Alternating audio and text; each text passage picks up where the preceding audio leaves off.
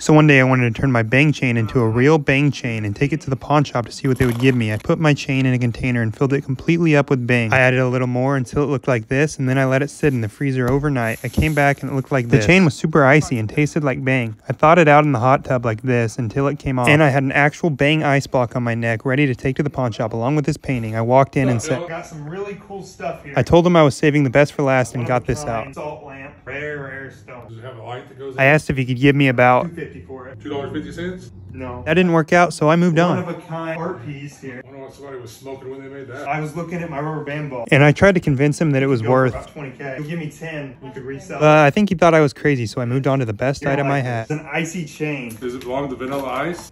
It's actually made out of bang. How much you want for that? This is some heavy ice right here. Say this is worth 10K too.